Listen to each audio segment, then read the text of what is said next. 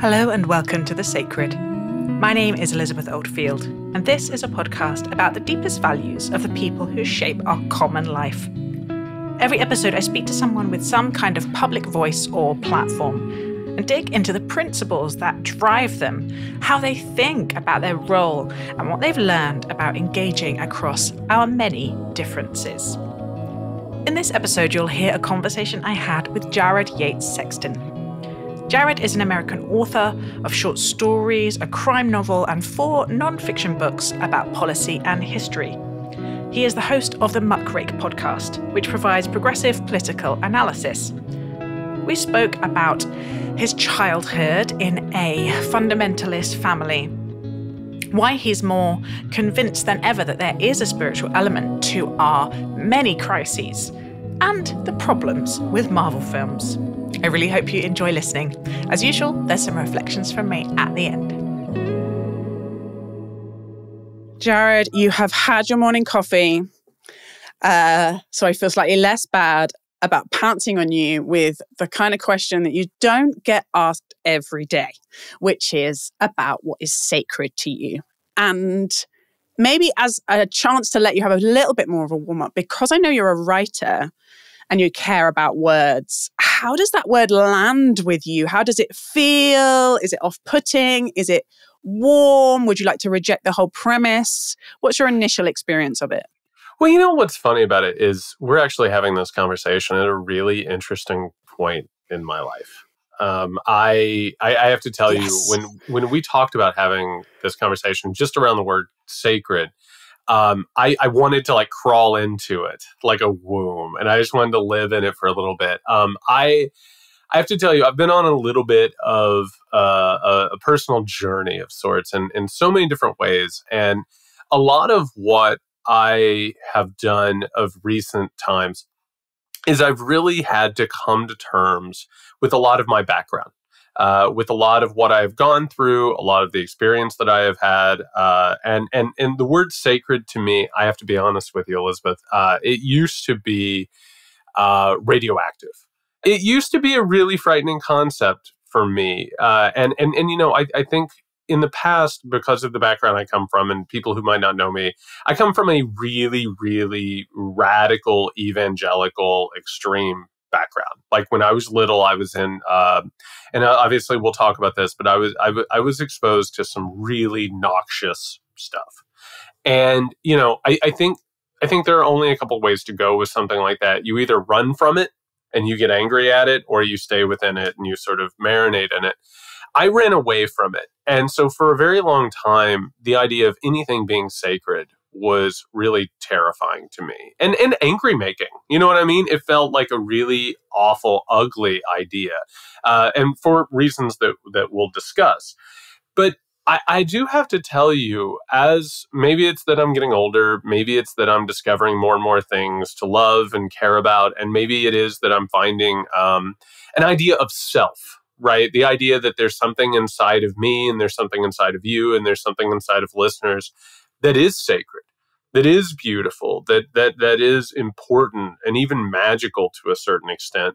So I guess I would go ahead and start the conversation by saying at this point in my life, as I'm coming into a new era in my life, I'm coming into a new place in my life, what I am discovering for myself is that what I find sacred is whatever it is that dwells. Right? Like whatever it is, there's obviously something within us that knows truth, it knows beauty, it knows inspiration, it knows courageousness, but also it identifies with someone else. And I'll go ahead and since you're trying to make me uncomfortable, I'll make you uncomfortable on the other side of this, which is, you and I have now been on a call for, 6-7 minutes. I can already tell, and I don't want to pull the curtain back too far, but Dan was on here in a second ago.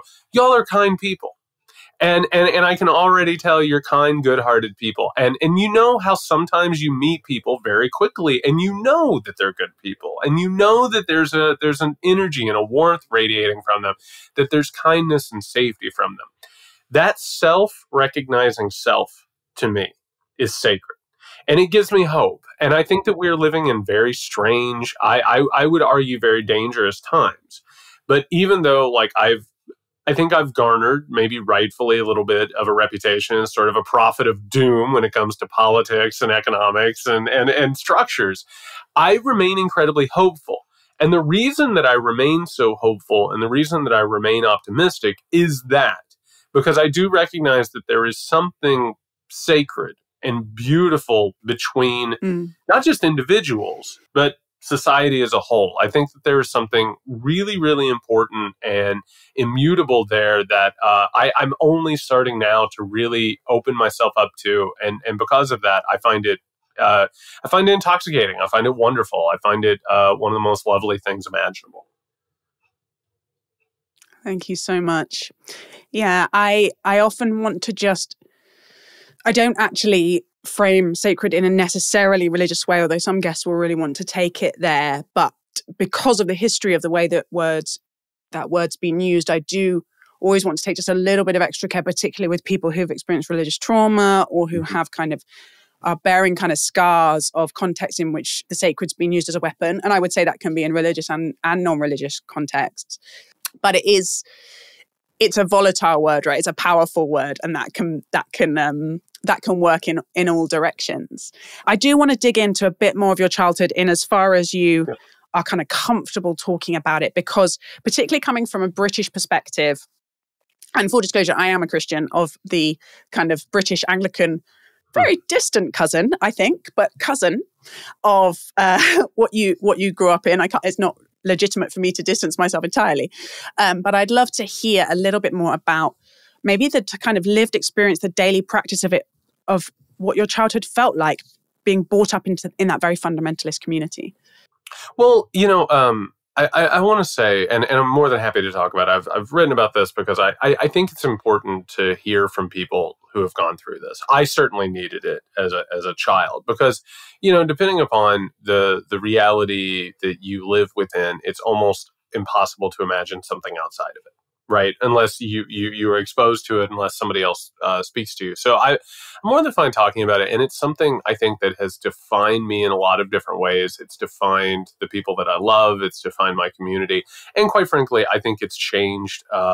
I think it's changed this nation, the United States of America, in a lot of different ways. And this is one of the reasons I actually, I think I was able to recognize some of the threats that this country was under early on was because it comes from the same circles that I was sort of born from. So I'm from, for people who might not be aware, I'm from a Midwestern state called Indiana. I'm currently there right now, waiting 4 to 6 inches and also 50-mile-per-hour winds. It is a beautiful state that has my heart, but it is... it's sometimes a rough place, right? This is a state that has been sort of hollowed out. When free trade happened in the 1980s, then into the 1990s, we lost a lot of our jobs. My people are factory workers, they're prison guards, they're miners, they're service workers, they're poor rural people. And because they're poor rural people, there is sometimes a fundamental worldview that maybe the world is unkind, maybe it is cruel. And as a result, you have to sort of harden yourself and you have to go out into the world, do what you're doing. You sacrifice your body to your labor. You and your family might not necessarily talk about things. You might not necessarily have, big emotional conversations outside of outbursts and stuff like that. The religion that we were in was reflective of that and probably instructive of that. It was, I grew up in a family. I had a grandmother. I wrote about her in The Midnight Kingdom a little bit as a framing mechanism. I had this, little sweet grandma, weighed no more than maybe 70 pounds, tiny, tiny little woman who was so sweet and so loving at times, but also was absolutely convinced that the apocalypse was around every corner. That not only was the world on the precipice of ending, but that every single day you were doing literal battle with the supernatural devil. And we're not just talking about a trickster. We're talking about the most evil being that you could ever imagine. We're talking about, possession. We're talking about, just really, really evil things happening every single day. We were taught as children what to do if the literal devil appeared in the room with us, because it was a spiritual warfare. And not only was that what do you happening, do if the literal devil appears in the room? Elizabeth, I'm so glad that you brought that up, because I've mentioned that in certain interviews before, and people just go right past it, right? Because I can talk about this for a while. No, what you do immediately is you bring up Christ, you affirm your own sort of beliefs, and if necessary, and this was the case in my childhood homes, there's a crucifix in every single room that's not just there to bless the room, it's there as a weapon. It's the literal equivalent of there being a gun out on a table, so you can snatch off the wall a crucifix in case you need to do battle with a literal demon. Whoa. So that wasn't just like my grandmother's thing, because my grandmother was an incredible chef. She would bring together elements of every religion possible and bring them together and synthesize them, right?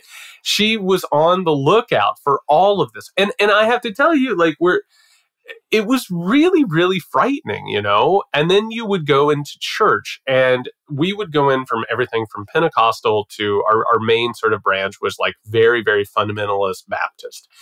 And every single sermon was from the book of Revelation.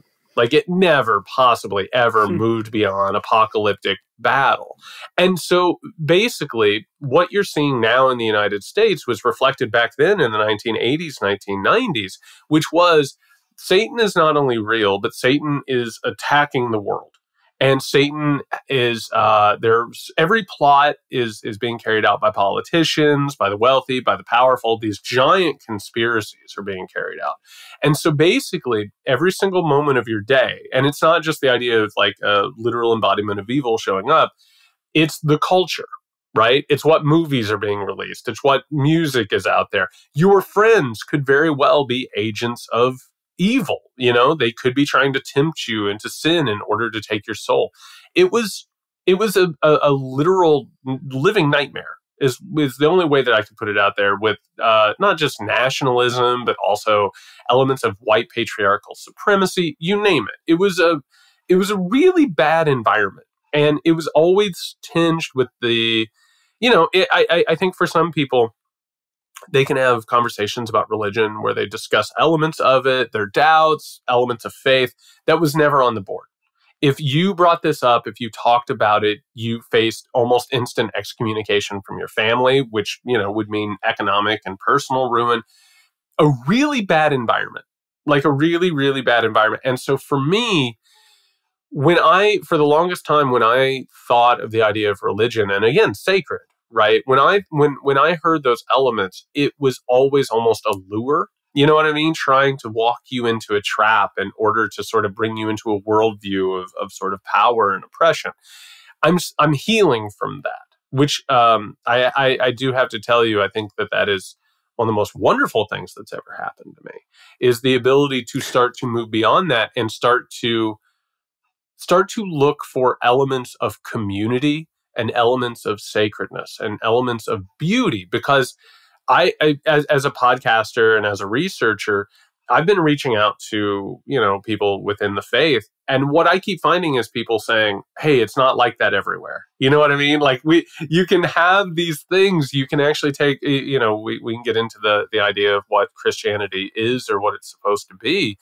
And it absolutely has been co-opted for powerful purposes and exploitative purposes. And there is a crisis and a schism within religion. Obviously, there always is. But my ability to sort of start to look at that past and to start to recognize what it was, what it wasn't, and what it could be and what it should be, that has been, for me, it's been revolutionary.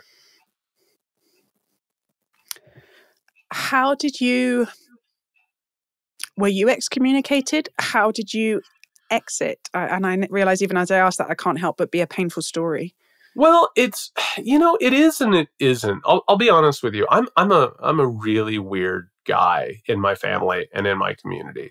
And I always was. I mean, I wrote a book about this a little bit. The Man They Wanted Me to Be. I wrote about how, I grew up in a very traditional patriarchal framework, right? Men are supposed to be hard. Men are not supposed to feel. Men are supposed to just sort of not really communicate, right? Their bodies to basically throw at labor, and then, they're the king of the household, or however we want to put it.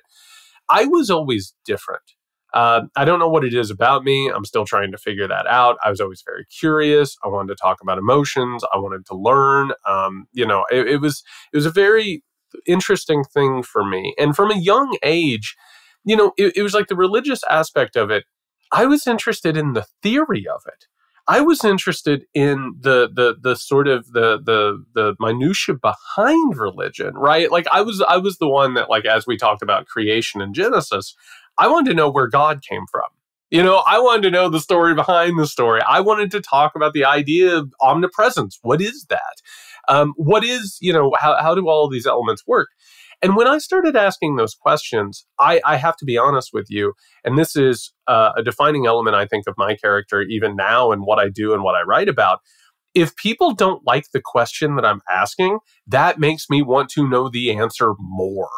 Because obviously there's something there that needs interrogated. There's something there that needs dealt with. It actually only sort of feeds my appetite for the question. So I was asking questions constantly. By the age of, I want to say it was 7, my family, and my family again was evangelical Christian. They were reaching out to Catholic priests being like, is there something wrong with this child? He's asking too many questions. And what happened to me actually is, I want to say it sounds salacious, but also it's all too common because of the corruption of religion and faith.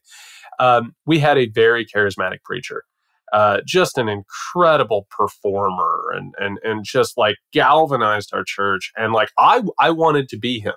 I wanted to like grow up, and like I would talk to him and I would talk about like, how do I follow in your footsteps? How do I do this thing? It's kind of ironic. I ended up as a professor for a while because these are elements of the same sort of idea. But, like a lot of charismatics and a lot of people who I think sort of enjoy those performances, he went down a road of scandal. There was a major issue at our church, I'll just say that, where he had to make a quick exit. And that sort of, for me, was the moment of clarity to start questioning the elements and structures of power. And then as I got older, I was able to talk to other people, almost like a shibboleth, like I was able to talk to other members of these churches who had gone through similar things, and we were able to form our own community. But no, I wasn't excommunicated, but I do not know if my family knows exactly what to do with me. And I'm not sure that they always have. I've always felt a little orphaned in every community. I don't necessarily feel completely comfortable at home. I was in the academic world for forever. I never felt particularly comfortable there as a working class person. And, I work in politics and history and all of these things. And I've never felt particularly comfortable in any of these communities. Yeah. Sometimes that's what we need in order to be able to see things and narrate them, I fear. This is going to sound, and again, this sounds super British, but it always feels more private than asking about someone's sex life, which is to go even more vulnerable, which is about the God question or the divine question, not just the structures, not just the religions. Did you have a sense of belief in God that you lost? Did you never have one? Do you still have one? All of that language is complicated and questionable anyway. But if you're willing to just dig that tiny bit more, I'd love to hear about that. My relationship with God, I have to be honest with you, the more that I think about it and the more that I deal with it, I feel like my original relationship with God was a patriarchal father relationship, which of course is, the communication that a lot of these churches have because they create patriarchal structures of power.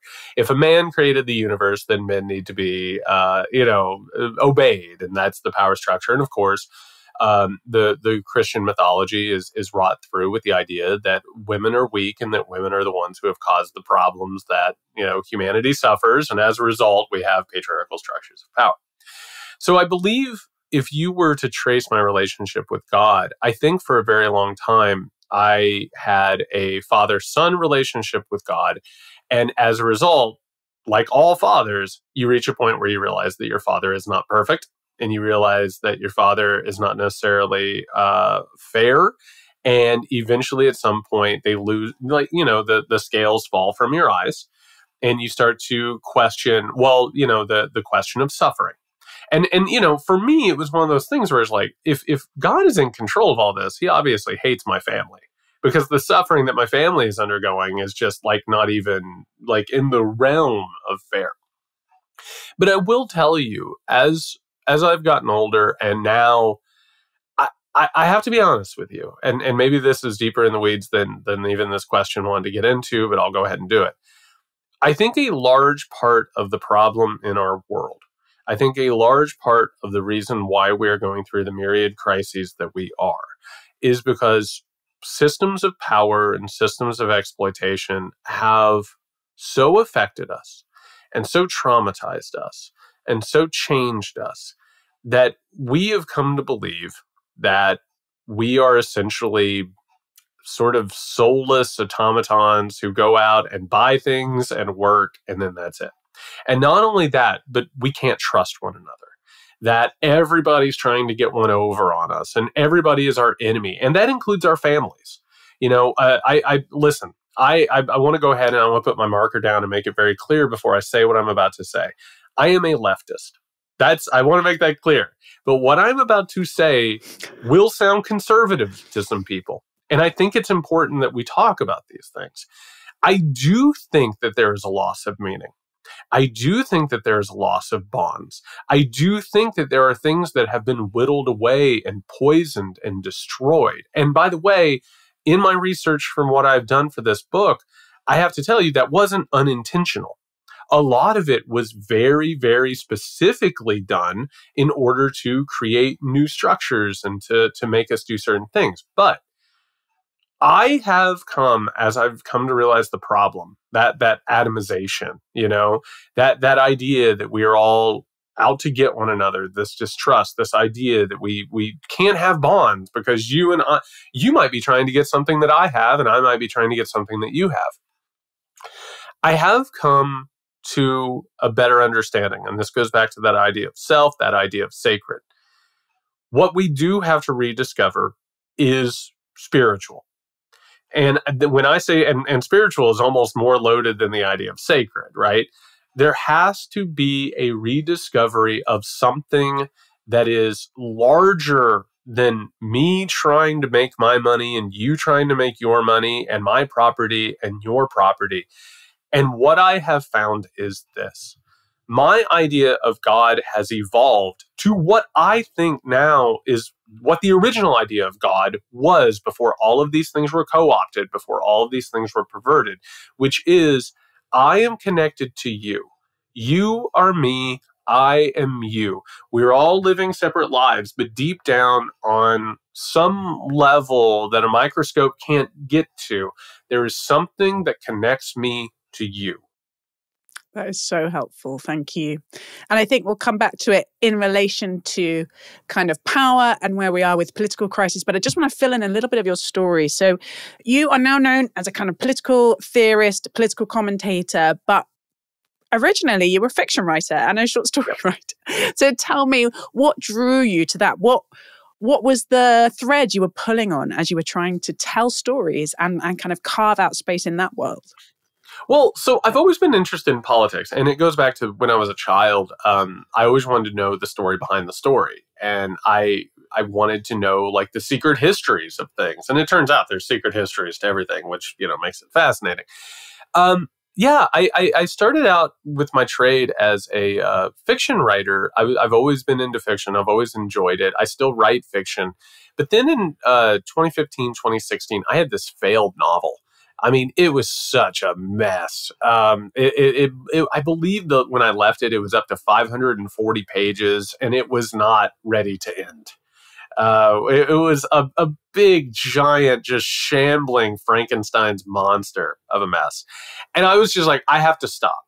But it just ended up being a dead end. And I was like, you know what? I'm gonna follow the 2016 presidential election.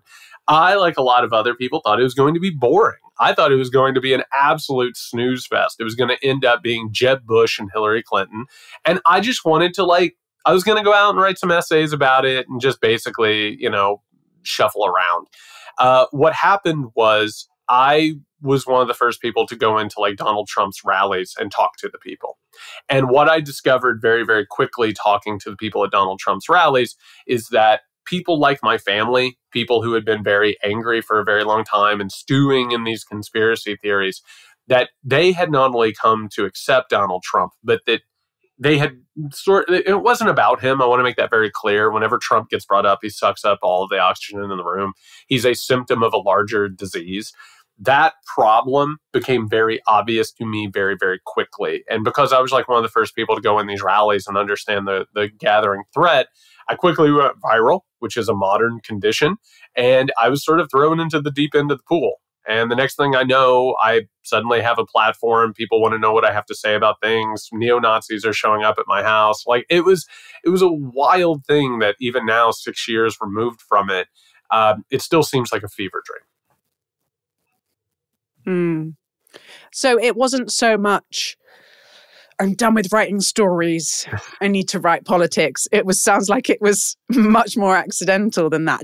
As you were transitioning and going from having this kind of voice in the platform as someone who wrote stories to having a voice in a platform as someone who was being much more direct about how the world is and maybe how it should be, did it feel like a vocational shift? Did you feel a sense of growing responsibility as that platform grew?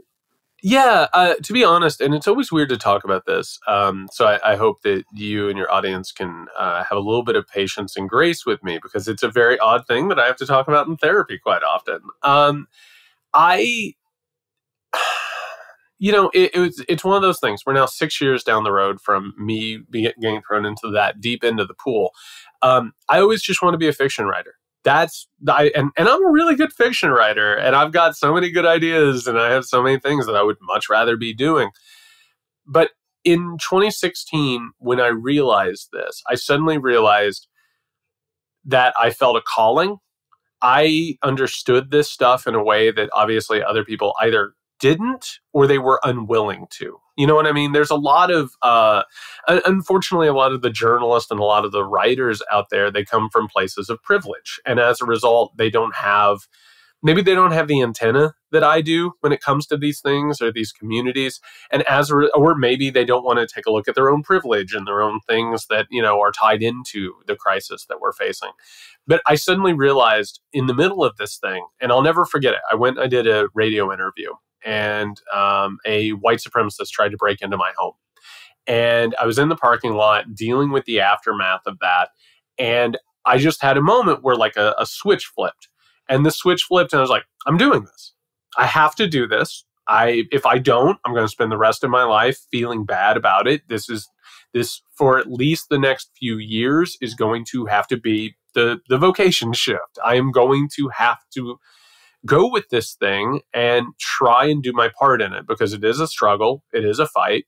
I assume some of your listeners and I have different political ideas, but you have to understand that there is a problem and that there is a crisis. And I think that all of us, I think in the future, we have to look at what has happened and where things are going. And at some point or another, when you're going to sleep at night, in the deep, deep dark of the night, you have to think to yourself, what did I do? And there are so many different things to do. And I felt personally responsible for my role in it. And that's something I'm still sort of wrestling with. Yeah. And you're the kind of, and I confess I haven't read everything that you have written, but from what I have read and listened to, the thread seems to be a very strong central theme about this rising threat of authoritarian forms of power, of fascism, essentially, that uses particular myths and stories, often drawing on religious myths and stories, excuse me, in a way that is fundamentally destabilizing our societies. And sometimes when you talk, you're understandably very angry, and there is a strong sense of kind of them, the guys with the power, often the actual guys. But then there's also a strong sense of wanting to empathize with the people swept up in it, with the people like your family, with the people who you met at those Trump rallies. And I'd love to hear a bit something about that bit, that what is it within us as human beings that can tempt us or can draw out the worst parts of ourselves politically? What do you see in people, the kindest interpretation? Yeah, and I'm so glad you asked that. I take a lot of flack for that because I think one of the hardest things in the world right now. Yeah, it really makes people angry sometimes. And I think it really makes people angry because it is much easier to believe that the people on the other side of the line are evil. And I mean capital E, evil. That there's something that is fundamentally wrong with them. That it goes back to the idea of original sin, or the idea that there's something that is wretched and ugly about people. And basically that the baseline level for people is evil, right? Like, we are wicked, self-interested, self-dealing people. And unless we transcend that, and there is an American ethos in that is part of the problem. And I assume it's, in Western civilization writ large, which is some people are capable, right? Some people make themselves better. Some people have made themselves better. And there is also, to go back to the idea of capitalistic ideas sort of corrupting us a little bit, there's also an advertising of that, which is, here are my principles. I'm a good person. You should trust me. I'm the type of person who deserves success, or I'm the type of person who deserves this. But when it really boils down to, and this is important, authoritarianism, fascism, Nazism, whatever name we want to give it, it is not a phenomenon that just took place in the early to middle 20th century in Western Europe. This was not just something that just popped up out of nowhere. And it wasn't just a really charismatic leader who gave some incredible speeches, right? And just hypnotized everybody, and he was imbued with some sort of evil secret power that infected everybody. Humans, by nature, they can be courageous, but they can also be terrified.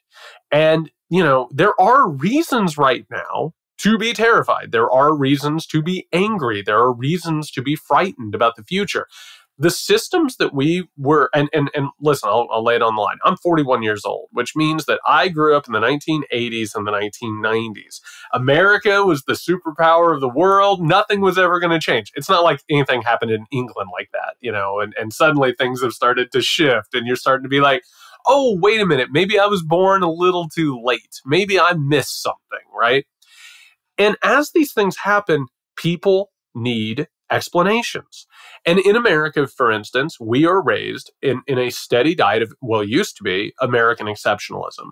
And that is religious. The idea is that God or the universe or fate or history has chosen the United States of America as its author and as its champion.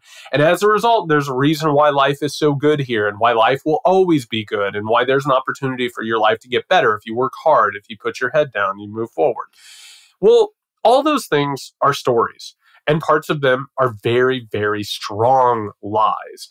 And when you have those stories and those mythologies at the heart of what you do, when things start getting a little bit rough, when your job goes away, when your family isn't getting ahead anymore, when your lifespan is shortening, when all of a sudden the economy isn't good, when all of a sudden your politics don't make sense, when the events of the world don't make sense, you have a problem. And you need it explained to you in some way, shape, or form. But what do? They go ahead and they listen to people who tell them stories about why this happened. And it just so happens that those stories tap into prejudices. They tap into experiences that they've had. It stokes anger, but it also tells them something else. The problem's not you. You don't have to do anything except for give money over here, buy these products, arm yourselves with weapons, and protect yourselves from the people who are out to get you. Those stories are incredibly compelling, but they're especially compelling for another reason. Nobody is telling another story. There's no other story about how all this has happened. Most of the politicians, and this is true in the United States, this is true in Great Britain, the politicians who should be offering alternative explanations, they don't want to talk about it. They have no desire whatsoever to talk about why the systems aren't working, because they are so intrinsically tied to the systems. In America, Republicans are telling a story about evil conspiracies. right? And by the way, like anti-Semitic conspiracies, they're talking about, evil satanic cabals. The Democrats are like, hey, everything's fine. There's no problem. Why is everybody so upset? Things aren't fine. Of course, the conservatives in Great Britain are basically carrying out austerity and just sort of smiling and making fools out of themselves. Labour, meanwhile, has nothing. There's no real alternative explanation in any of this stuff. And as a result, you have people who are going to ping between the different things. It ends up being an educational, rural-urban divide. It ends up becoming a cultural war as opposed to a conversation about what is happening and where we're going.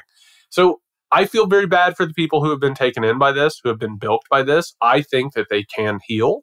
I think that they can do better. There are some people you're not going to reach, but I do not believe that people are evil. I believe that there are people who are engaging in things we could consider unhealthy, bad, evil if you want. I think there's a lot of manipulation that's happening, but no, I do not believe that their natural default setting is evil. This is a really unfair question to ask because I do think people have different gifts, and your kind of position as a kind of analyst, a sort of prophet in the wilderness, a critic of the current political order is an entirely legitimate one. But I did want to ask, and it was just coming through right at the end of Midnight Kingdom, like little seeds of it, what your positive vision is, what your political philosophy is, and I'm not saying you have to know how to get there, no one does, but what would you love to see as our kind of political settlement if it's definitely not this fascist-leaning conspiracy theories? Well, I think there's a lot to that, obviously. I on one hand, I am always very cognizant that you can't answer, let's all hold hands and sing Kumbaya. You know what I mean? That we can't just all of a sudden wake up one day. Yeah, and I wish that was true. But I will say, with us, I think it starts, honestly, with conversations like we're having. You and I are engaging in intimacy right now.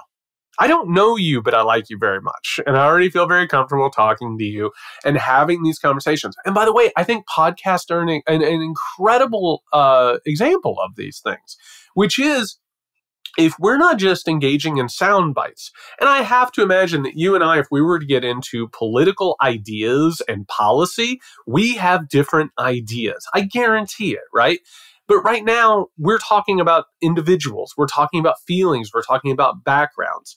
Now, all of a sudden, you and I could probably have policy discussions. And I understand that you're a true broker. I understand that you would be coming from a place not where you're trying to screw me over, but where you're trying to come to something, right? You're trying to find some sort of an answer, some sort of a thing. That feeling is not only powerful, it's addictive. It's a much better way to experience the world than the default setting of looking around every corner and literally thinking everyone's trying to steal your kids or trying to steal your stuff. On the individual level, we have to remember that we're not just consumers, that we're not just watching politics unfold on a screen. We have been taught that basically politics is American Idol, right? You watch and then you vote and then you watch and then you vote and you just go and you go and you go. We have to learn that democracy is participatory, that it has to be something that we engage in constantly. We have to meet our neighbors again. We have to solidify things, not necessarily with families, but also like the people around us, the community. We have to talk to our coworkers. The regime of austerity that neoliberalism has put into place has made us all miserable. It's time that we all talked about that misery and what is possible and what can change. And everybody now looks at how politics works. It's top down. It feels so large. The machine and the system is so powerful. It's beyond our reach. That's by design. But it can be changed. What has been shown over the past few years, even if we're talking about Trumpism, which was faux populism, it's that when large numbers of people come together, they can still affect politics. The Republican Party didn't want Trump until they had to have Trump. Right? They pushed against them. They thought he was great for fundraising. They thought he was, he got ratings on the debates, and then someone serious would take over.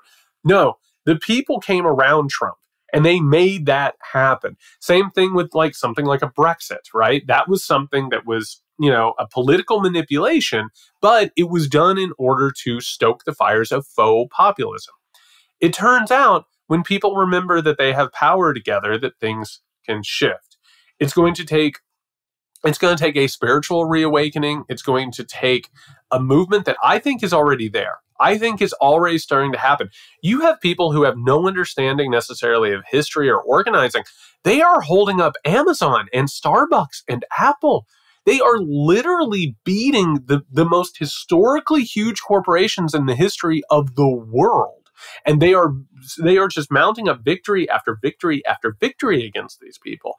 There is an energy that is present. We forget it.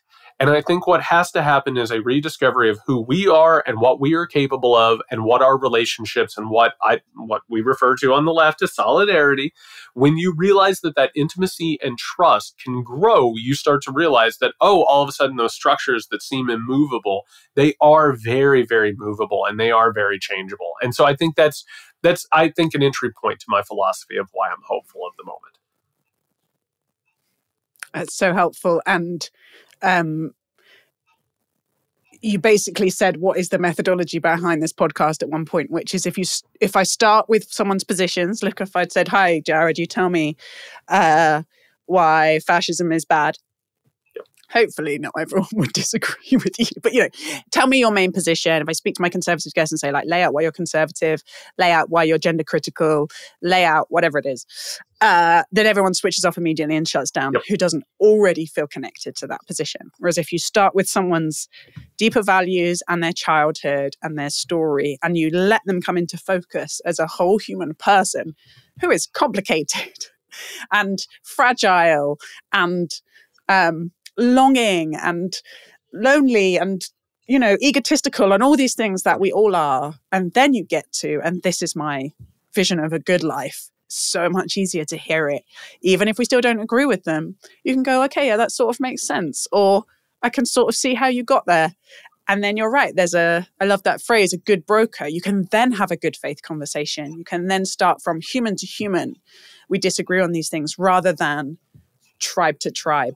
Enemy to enemy, which is what we let ourselves slip into so easily. Well, and our politics prioritizes that. The top-down structures of the party structure is absolutely, because, and to go ahead and lay my full cards on the table, I'm not a Democrat. I do not trust the Democratic Party. The Democratic Party is an expression of a very certain type of wealth and power in the United States of America, and it happens to be an expression of, we mean well. We're so sorry that these things hurt, but I promise you that we're not racist or sexist or transphobic or whatever, right? They'll say the social capital part of it out loud, but meanwhile, they're like, we have to cut so many jobs and you just can't have healthcare, and my apologies. I'm not aligned with that party, but what I do want to point out is that the party system and the structures of power, they have been co-opted and corrupted by wealth. I mean, they were designed that way. Sometimes democracy sort of changes them. Occasionally there is a shift in power and who they represent and how they represent them. You and I'm sorry, Elizabeth, if I'm wrong in this assumption, I have to assume that you don't have enough wealth to have your own private space program, right? That you aren't considering buying Twitter this morning and being able to use it for whatever you want, right? You and I think, can be honest brokers with one another, because I think we also have an understanding about top-down power structures, right? We do understand that we are living within a world that has been defined beyond our purview, right? We live with laws and trends and even algorithms that we didn't create and that we don't necessarily always benefit from. So you and I can have an honest broker conversation. The problem is that we can't go looking for that with the people who created those algorithms and who do benefit from that top-down power structure. And when you start having that conversation, all of a sudden you're not talking Biden-Trump, right? All of a sudden you're talking, hey, we are really honestly on the same side of a different schism. And when you start doing that, all of these traditional political paradigms that we all feel trapped in, I always call them trenches, right? They're, like World War I trenches, where there's no movement one way or another. You couldn't possibly gain ground. You couldn't possibly lose ground. Those trenches, they evaporate. You know what I mean? And it's the same thing as engaging in intimacy with somebody who maybe you had a grudge with. Maybe there was some sort of a perceived slight. I mean, think about how families fall apart, right? Somebody says something, somebody does something, both sides think that they know what happened, but they never talk about it. And then what do? They clear the air and suddenly they realize, oh my God, we could live better.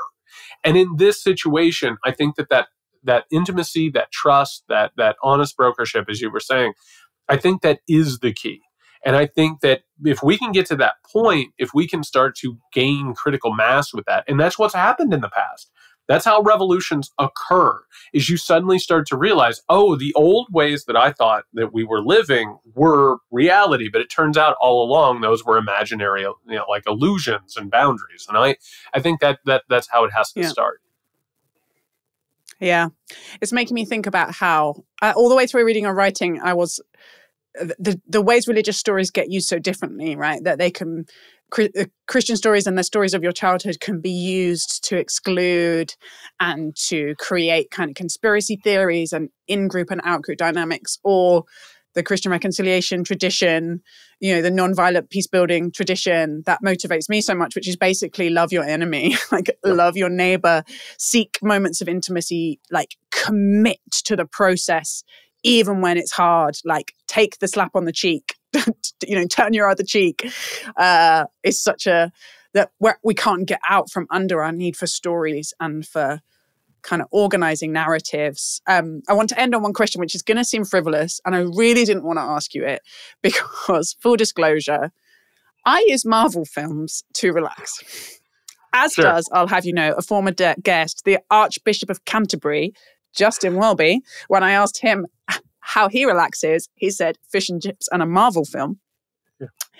But I gather that you have some concerns with Marvel films, and I'm going to make myself listen to them as a responsible citizen. Well, so here's the thing. I enjoy Marvel films as well. I mean, they're great spectacles. But I also, and listen, I'm actually really glad you brought this up because I think that this is pertinent to the conversation. Marvel films are mythology.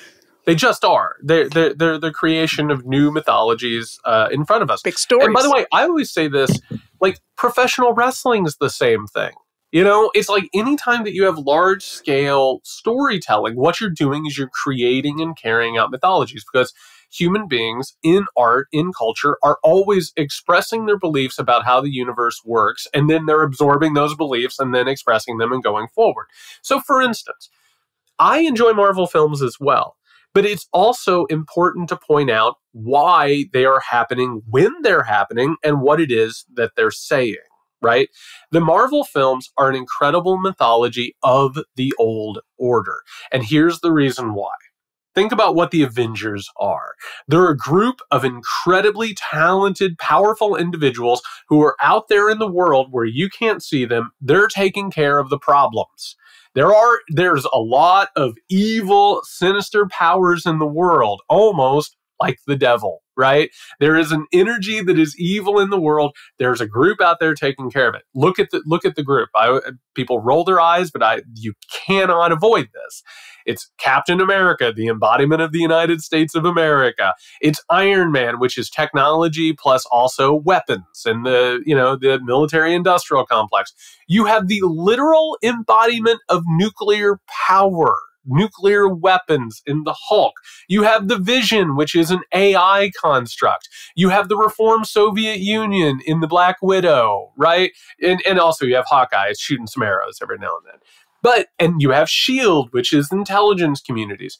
What are they taking on, right? They're taking on evil, ancient evil. Loki, which is the same as the trickster, right? The devil. You've also got Ultron, which is, oh my God, Ultron comes along just as we're afraid of bots and people being able to create programs and internet warfare. All of a sudden you have Thanos, who is the embodiment of climate change. They are literally fairy tales and mythologies about how the old order will protect us. And if we just pay patronage and if we just believe in them. And the reason why people are so drawn to them is because things like Christianity are starting to dwindle in terms of like the number of people going to churches, the number of people who are engaged in community groups. What we're being fed is this idea that through consumerism and through consuming, we'll still have the old powers to protect us. We'll still have these ideas that will go ahead and give us meaning and give us purpose, but we don't have to even go to church. We can just fire up Netflix. We don't have to go out and fight for democracy. You stream. And it doesn't mean that you can't enjoy them. They're wonderful spectacles. I'm sorry, but In-Game is just a fantastic spectacle. And like, I left and I was just like, I saw something amazing, you know, like it does make you feel, because it's incredible propaganda. And by the way, when I talk about this stuff, I bum people out, and I'm so sorry about that. And I can shut off my brain and I can watch stuff and I can enjoy it, I promise. But we also do need to understand what these stories do and what's happening with them. It's when we consume mindlessly, that's when the problems occur, right? When we just sort of take it as sort of our experience and we don't interrogate it, we don't really think about it. But we do have to find a middle ground between consuming the things that we enjoy. Because I'm like you, when I'm cooling down or I need to turn my brain off, like I love entertainment as much as anybody, and I can turn my brain off. But also I can sit there and do that, and I can understand these are how these power structures continue and how they proliferate and how they sort of protect themselves. So yeah, when I take a look at that stuff, I have to give it a critical eye, but also, yeah, I wish there was another Endgame coming up. I got to be honest with you.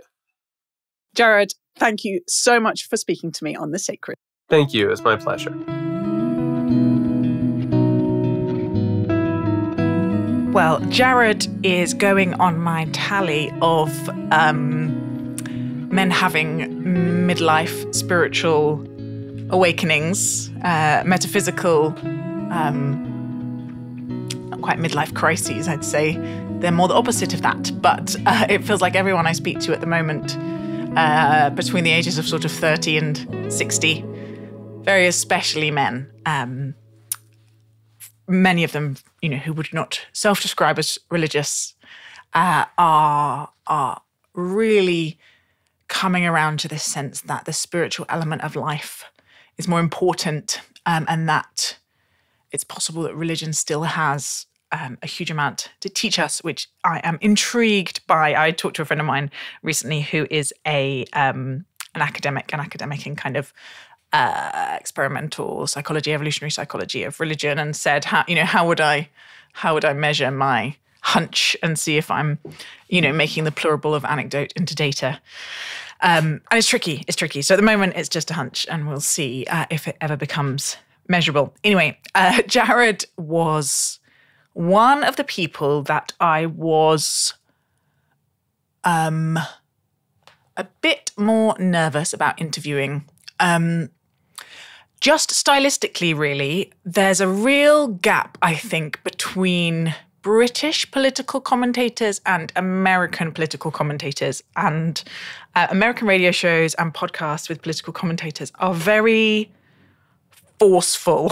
They're very sure of everything. And everything is underlined and in italics, right? There's very little light and shade. And from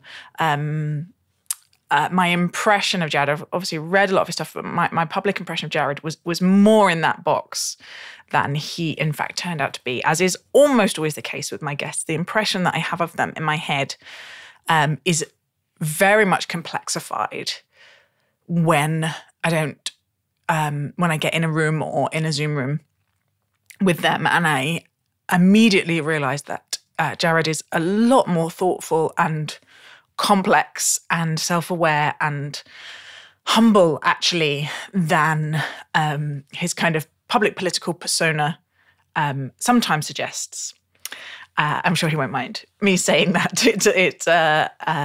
It took me on the journey that I often go on with this podcast of moving from expectations and prejudices about someone to an encounter with a real person. And no, I'm not going to tell you every time that happens. It happens a lot. But I like to, maintain the illusion that I like everyone and I'm completely open-minded and have no prejudices or allergies.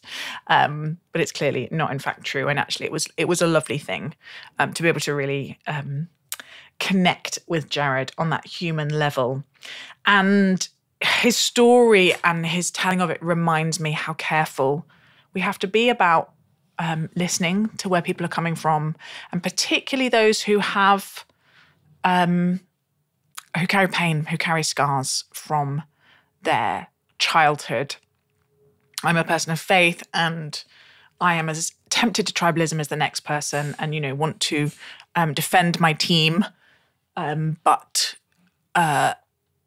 listening deeply to where someone is coming from and acknowledging where they've been hurt is a sort of prerequisite, really, for being able to have an honest human conversation.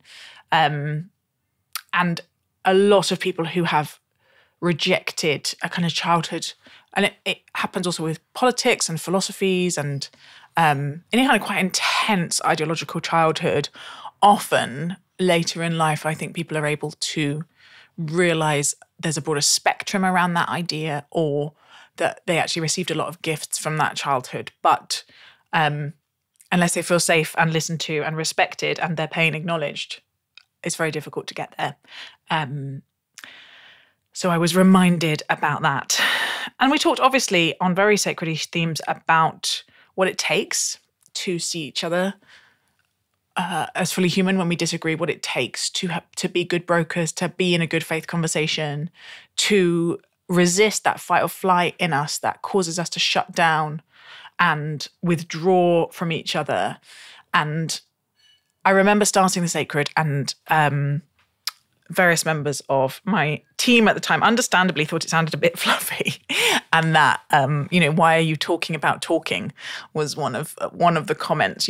When people are very interested in politics or very interested in policy or in working in charity or business, something as kind of meta as this, something as reflected of this, does sound can sound like a waste of time, right? Can sound like a talking shop. You're not building anything. You're not fixing problems directly. You're not feeding anyone.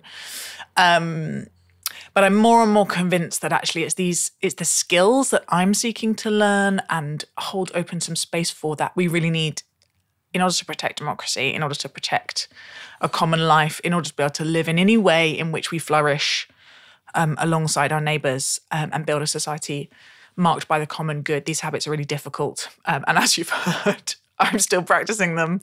But I was reminded just how important they are, even though they're hard to describe and they sound fluffy and soft. These habits of the heart, as Parker Palmer calls them, who's a kind of Quaker activist, theorist of democracy, these habits of the heart, of a turning towards rather than away from each other, of bearing with each other, of listening, of seeking to understand, of kind of putting the best interpretation on something rather than the worst, that these are the habits by which we will stand or fall. And finally, Marvel movies, which I really enjoyed talking about. I went away and did some reading after I had come across Jared's position on this, and something he didn't mention is there's quite a strong financial link between the Pentagon and Marvel movies, because they're basically impossible to make without some military input around the weapons, I think, and the scale of some of the filming. And so very often the Pentagon collaborates on Marvel films and possibly other action films, I'm not sure, but won't sign off on that if the script is unnecessarily negative about the military, which is a whole new thing to think about when I'm trying to relax and watch Captain America. And I hope you'll think about it too, but maybe still enjoy it. That's all from me for this episode of The Sacred with Jared Yates Sexton. You have been listening to The Sacred Podcast. I hope you've picked that by now. My name is Elizabeth Oldfield. We have been going since 2017, so there are many, many back episodes for you to go and listen to. As always, we hugely appreciate it when you rate us. We haven't had a review in a while. I do love a review. If anyone fancies brightening my day and just leaving a little review, obviously a nice one is more likely to brighten my day. That would be great. No pressure. And I should say thank you to our team, who are Daniel Turner and Lizzie Harvey. Our music is by Luke Stanley with vocals by Lizzie Harvey, and The Sacred is a project of the think tank Theos. You can find out more at theosthinktank.co.uk.